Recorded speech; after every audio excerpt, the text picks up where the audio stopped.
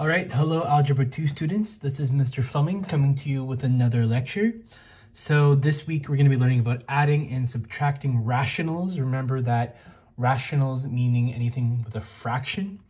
And also on Google Classroom, I have posted like a notes template for this lesson. So you want to make sure you have that ready to go as you listen to this video. And again, make sure to pause and rewind if you want to double check something. All right, so before we get started, I wanted to review multiplication and division, which is what we covered last week. So when you're multiplying or dividing rationals, it's relatively simple because all you're essentially doing, multiply the numerator, multiply the denominator. So it's not too bad. So for this example, when you have a fraction equal to a fraction, we know that we can just cross multiply, which is great.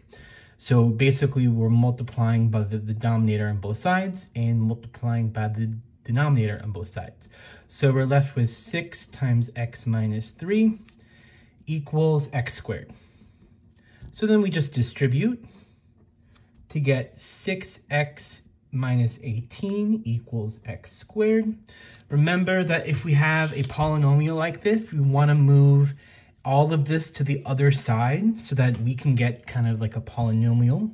So we're left with 0 equals x squared minus 6x plus 18. We can go ahead and factor this. 0 equals x minus 3, x minus 3, x minus 6. There we go.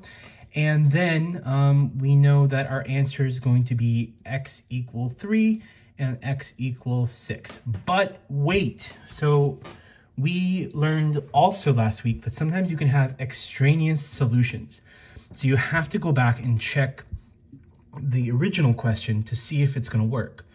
So I'm looking over here and I see that I have an x minus 3 in the denominator here, and one of my answers is x equals 3. That's not going to work because 3 minus 3 is 0. We cannot divide by 0. So we know that this one is extraneous and that our answer is x equals 6 because that'll work out. Great. So let's move on to the second example from last week. This is division. So when you're dividing here, we're just simplifying this instead of,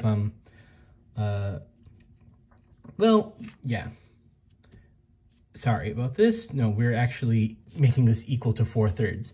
So when you're dividing a fraction like this, you need to make sure to, flip this and then change it to multiplication, right? Multiply by the reciprocal. The same applies.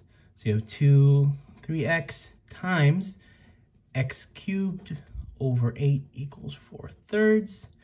Just multiply numerator, multiply the denominator, so 2x cubed equals 24x equals 4/3. We'll simplify this so we can divide both by 2.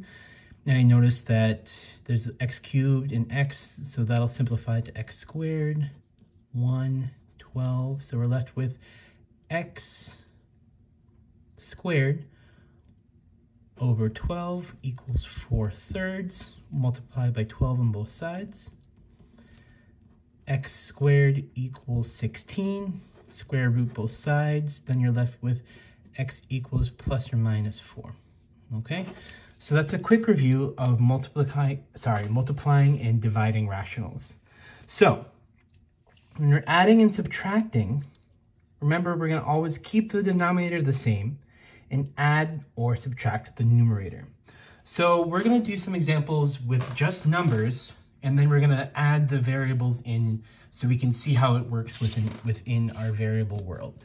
So the first example we have on your paper should be 3/4 plus 2/4, right?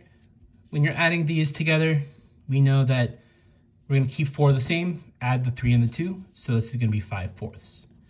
If we do this with an x, we just watch what happens. So we have 3 over 4x plus 2 over 4x. Don't get tripped out by the x. The same rules still apply. So keep the denominator the same, which is 4x, and then add the numerators. Not too bad. Okay, so let's go on to this next part. We have 2/3 plus 5/9. All right. So when we're adding fractions like this, the problem is the denominators aren't the same. So we need to make the denominators the same. So that's something that, we've learned before. So to do that, I usually find like, what is, the least common denominator? That's the famous thing. So I know that, in this case, the least common denominator would probably be 9, because I know 3 that goes into 9. And to get to 9, I can multiply this by 3. So I'll do that, multiply by 3/3, and to change this fraction to over 9. So I'm gonna get 6/9 plus 5/9. And that's gonna equal 11/9, right? The same thing is going to apply for variables. So we'll have 6/3x,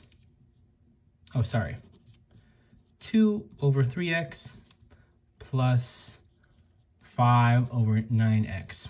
All right, so I know the least common denominator in this case is 9x, because I know that if I multiply this side by 3/3, I can get the same denominator.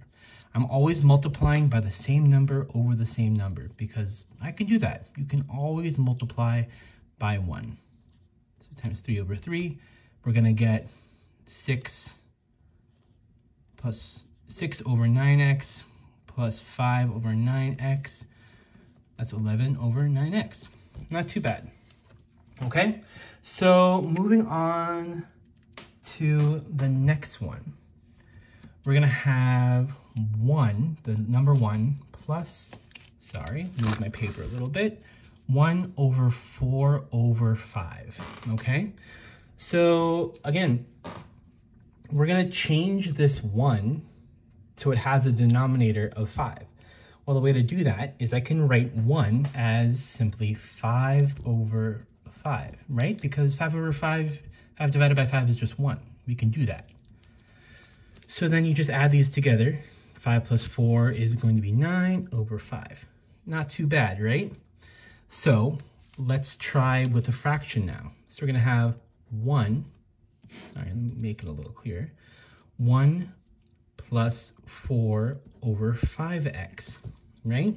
So I can change this 1 to 5x/5x plus 4/5x, just like that. Now here is where it's going to get interesting. You're going to keep the denominator the same, so it's going to be over 5x.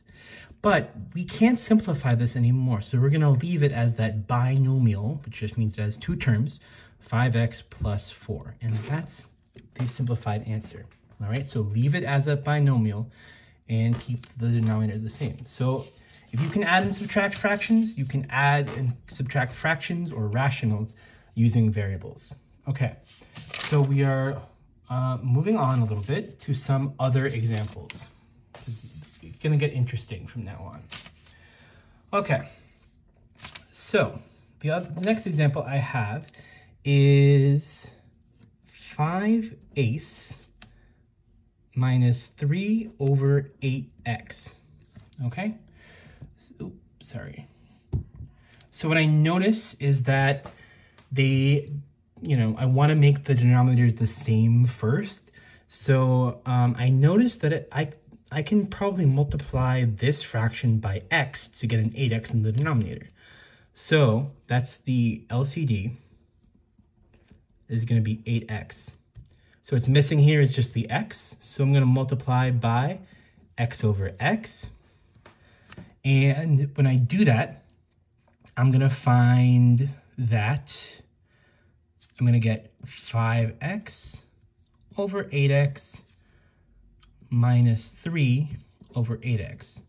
And from now, I can keep the denominators the same and then subtract the numerator. So my answer is going to be 5x minus 3/8x. Remember, just leave it as that binomial.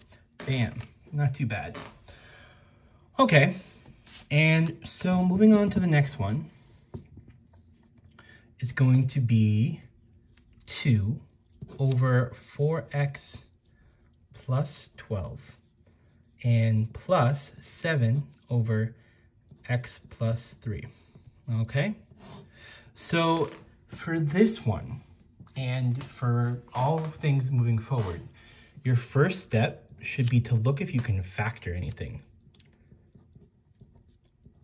All right, so I notice that in this bottom denominator down here, I can factor that using GCF. I know that, 4 and 12, I can take a 4 out and of both of those terms. So I'm gonna go ahead and do that, and that might help me find my least common denominator. So I'm gonna do 2. I'll factor out a 4 and be left with x plus 3 plus 7 over x plus 3. Right on.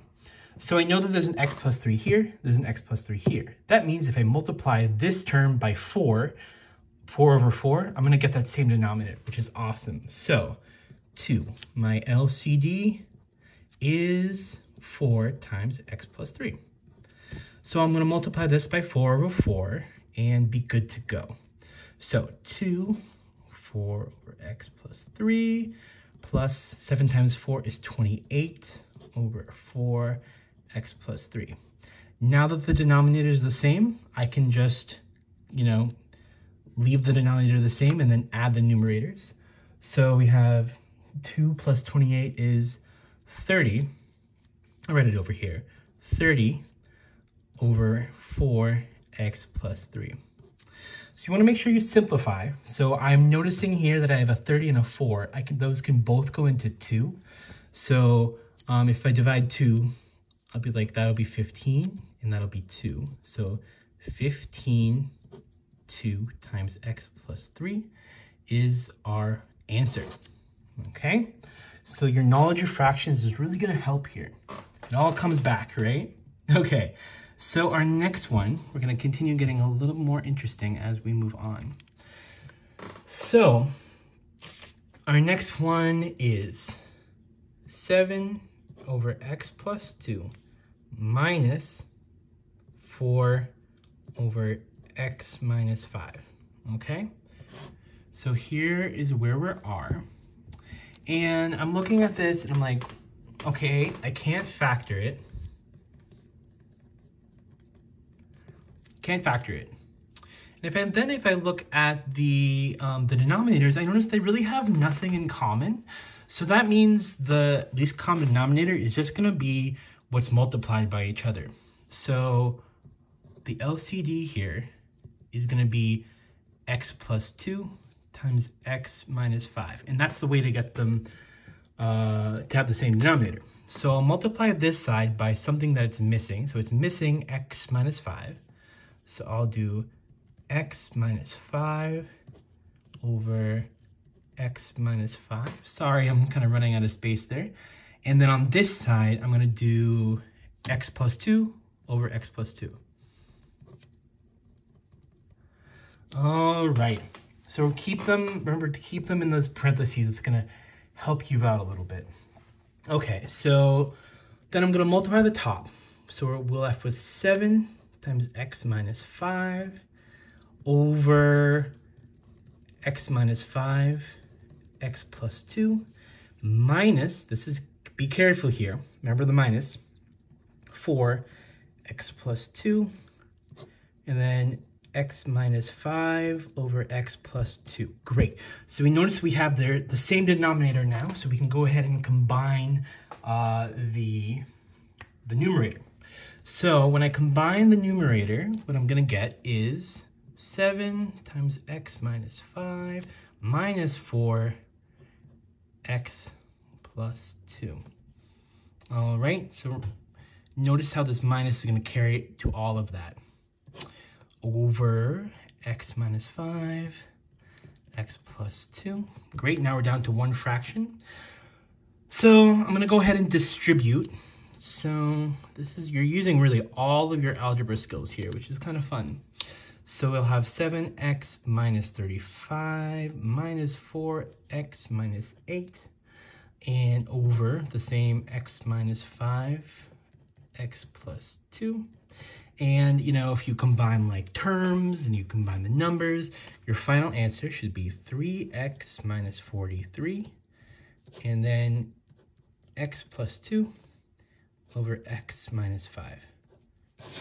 So, pretty cool. I think it's pretty cool, at least. So, the next thing we're going to do is we have to go ahead and our next step is to now add an equal sign, because we were just kind of simplifying these expressions, and now we're going to work about solving. Okay, so moving on. 1 second. All right. So now we're going to add an equal sign to the equation, and that's going to complicate things a little bit. So, again, as always, feel free to pause and take a moment to reflect or to write some notes. You know, go at your own pace. So, when we add an equal sign to everything, our first one is going to be 3x squared equals x minus 4 over 3x squared plus 2 over 3x squared. Great. So, remember, our first step whenever we're doing something like this is to factor. But I don't see anything that I can factor. Second step is to find the LCD. So to make sure we can combine the denominators. So I'm like looking at this, I'm like, oh, we have a 3x squared, great. We can go ahead and combine these numerators. I'm gonna leave this one on this side as it is, and we'll see why in a second. So we have 3 over x squared equals x minus 4 plus 2 over 3x squared. Great. So simplifying that, I'm going to get 3 over x squared equals x minus 2 over 3x squared. Now, looking at this looks familiar. We can just go ahead and cross multiply, right? We have a fraction equals a fraction. Go ahead and cross multiply. So I'll have 3 times 3x squared, and then I'll have equals x squared times x minus 2. So here's where those multiplying exponents really kind of help you out. Feel free to use the box if you need to. So 3 times 3x squared is going to be 9x squared equals x squared times x is x cubed minus 2x squared. So I'll go ahead and I will subtract 9x on both sides, because remember, with a polynomial, try to make it equal to 0. Beautiful. So we're left with 0 equals x cubed minus 11x squared. You're like, okay, how in the world am I going to factor that? GCF. I noticed they share an x squared, so I'll do 0 equals x squared times x minus 11. Perfect. So that's fully factored. I can go ahead and solve that using zero product property. Well, you know, that's going to be x equals 0, right? And then here it's going to be x equals 11. Okay, this looks good, but remember, we always have to go back and check our answer, especially when there's an equal sign. So I'm looking up here, and that x equals 0 is just not going to fly, because I'm going to end up dividing by 0 at the denominator, so no way. 11 probably will work fine. So the x equals 0, this is extraneous. And then x equals 11 is our answer. All right. So this is pretty cool. It's a pretty long process, but you know, once you get used to it, it's not so bad. So we're going to go to our last problem of the day. Thank you for making this far. So we'll have 1 over x plus 5 minus 1 over x squared plus 5x equals 4 x squared plus 5x. All right, so remember, first step, factor. I'm seeing that at the bottom, I can go ahead and factor that. with using GCF. So I'm just gonna go factor everything because that's gonna help. So we'll have 1x plus 5 equal, 1x plus 5 minus 1. I'm gonna factor out the x here. X plus 5 equals 4 over x times x plus 5. Nice, okay? So I notice now that I can have an LCD, a least common denominator, that's gonna be x times x plus 5. Because if I just multiply this guy by x, we're gonna have the same denominator, which is great. So x plus 5. All right, so I'm just gonna multiply this guy, this term, by x over x. Because remember, you can always do that, multiply by 1, essentially, to make the denominators the same. So I'm left with x over x times x plus 5, oh God, minus 1, x times x plus 5 equals 4, x times x plus 5. Right on. So we can go ahead and keep the denominators the same and subtract the numerators. So we're left with x minus 1, x times x plus 5 equals 4. Beautiful. So I notice I have the same denominator on both sides. So when I go and try to cancel out the denominators, look what's gonna happen. So I'll multiply this side by x times x plus 5. I'll multiply the other side by x times x plus 5. And oh, that's the same. Cancel out. Cancel out. You're left with x minus 1 equals 4. Add 1 on both sides. X equals 5. Bam. So then I have this answer. I'm going to go look back at my original problem. And if I put in 5 for here, I'm not going to get any denominators that are 0. So there you have it. Adding and subtracting rational functions. It's a long journey, but with some practice, you'll be able to do it. Thank you so much, and good luck with Delta Math.